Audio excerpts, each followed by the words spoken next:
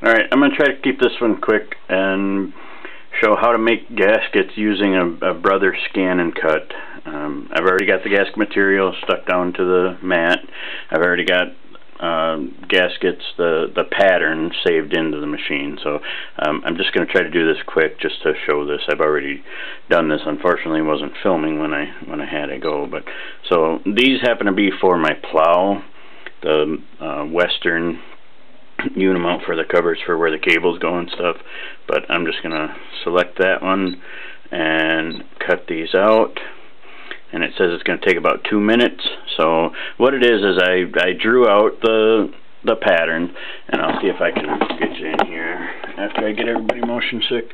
So I drew the pattern out and scanned it and saved it on the machine. And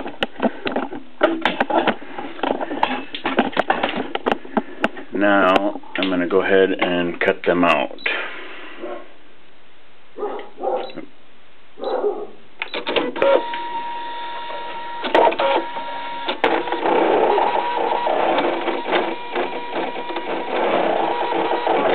Now, one of the most important things when you're doing this is making sure that your mat is good and sticky.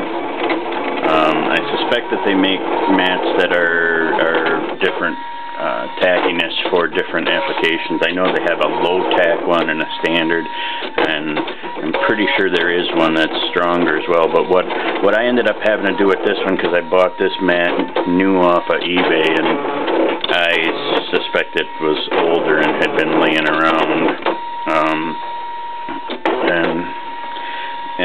Anyway, it was never really very sticky. But I looked on YouTube and found a video that showed how to re-stick your mats, and you clean it off with alcohol, and then you use this Zig memory. It's a two-way glue. And it made it much better. The adhesive was much better than when I first got it.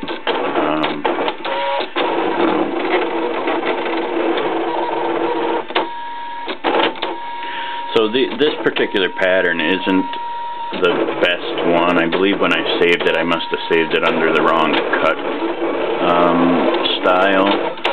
So some of the lines were cut twice. So all that kind of comes into play, and I'm still learning the machine, so I'm not that great with it.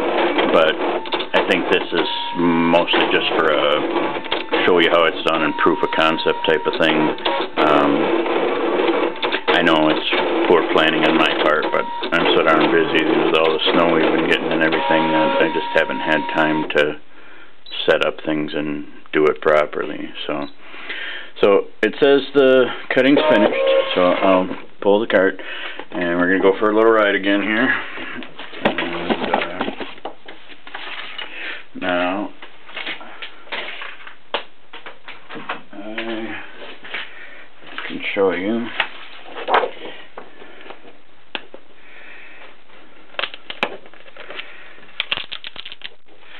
So, as you can see, I guess I didn't have it the cut quite down.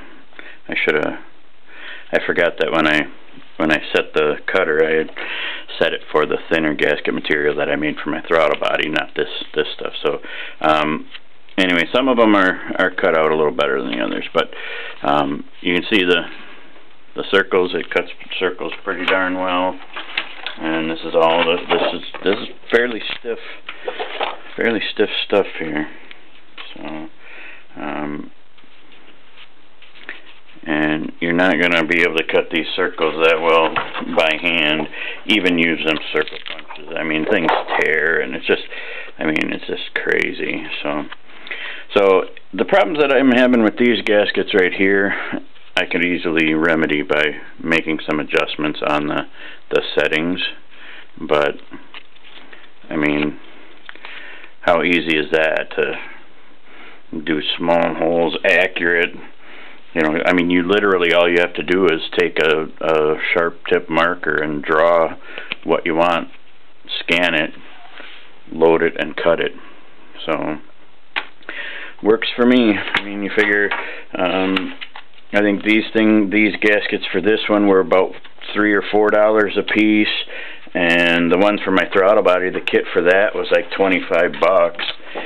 So, you know, it really comes in handy for things like that, saving money, you know. And I'm always up late night, so it's not like I can run to the parts store at 1 o'clock in the morning to get a gasket if I need it. And you know, and then I work on a lot of older stuff too that's kind of harder to get parts for, and I don't want to have to wait 3 days for shipping, so all I got to do is get a roll of the gasket mat. And I keep this on a shelf with the board on it to get it nice and flat like this so that it sticks better, because otherwise it comes in a roll. And the rolls,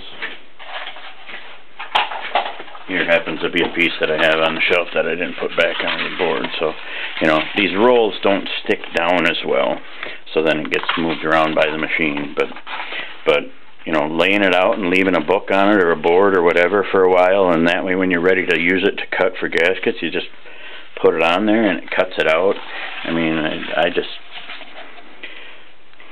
I don't know what to say.